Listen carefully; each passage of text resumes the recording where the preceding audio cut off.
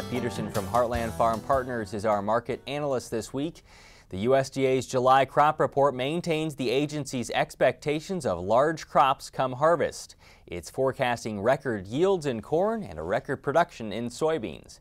Monday's crop progress report showed the highest percentage of corn in good to excellent conditions during the month of July since 2004, and the best soybean conditions in July since 1994. Jeff joined us Friday morning to analyze how markets have reacted to the latest numbers.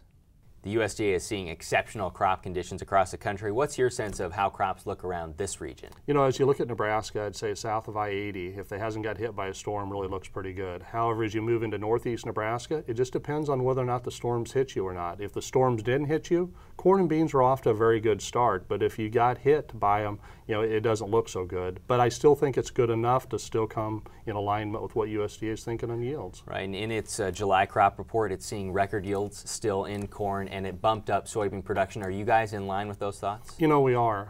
Even though conditions are not perfect all across the U.S., I think they're good enough. As a matter of fact, we're taking our corn yield, you know, USDA's 165.3. We're actually moving our yield towards 170. We're not quite there yet, but that's where we're headed. And on soybeans are a 45.2.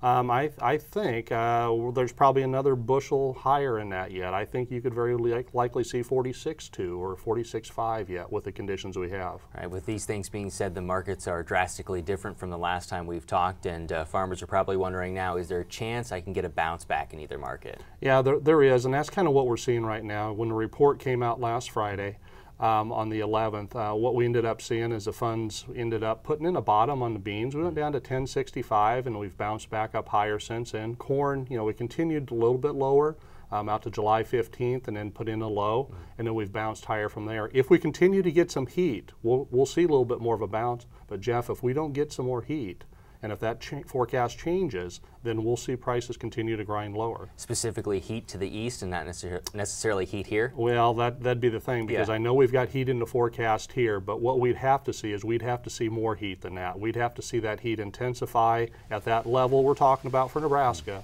keep it here longer, and then move it further east. Tell me where the fund positions are right now. Yeah, the funds right now, surprisingly, they're still long about 70,000 contracts of corn.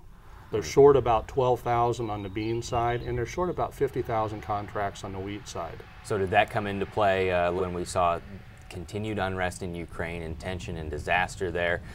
Wheat sort of got a little ride from that. Is that sort of playing in as well? Yeah, it did, exactly. So as soon as there was thoughts of uncertainty that was happening about that Malaysian flight and what's happening over there in Ukraine, that definitely, you had the funds come back in and start buying back their short positions. And that's what gave us a bounce in wheat, and that's why we didn't see the same strength in corn and beans. Where do you see corn and beans bottoming out? Yeah, and we get that asked question all the time, you know, to us, and we're really, our target right now, 371 is what we're looking at on corn, and we believe $10 is very possible on beans. If conditions continue as they are, maybe get a little bit better, a little more moisture, you could see prices go below that, but that's our current targets. When do you think that happens in beans? Is it during the U.S. harvest, or is it when we still look to Brazil and think about whether or not they'll have another record harvest? Yeah, and that's a great point, and I'm glad you really brought that up. I think the numbers that we've laid out there, and particularly focusing on soybeans, that would still be for the U.S. side. If for some reason we would see a big crop in South America, which it sounds like it could be, we don't know. We'll have to see how they get, what they get planted. But if they get a big crop, I think you could end up seeing prices lower. It could be 50 cents lower than that if they have a big crop. The prices you're talking about now, and the guys you work with specifically, does that threaten break-evens? Are we close? Are we above? Are we below? Yeah, that's what's very concerning here, Jeff, is as we evaluate break-even numbers, even for guys who have made some good sales, you know, we are way below break-even levels on price.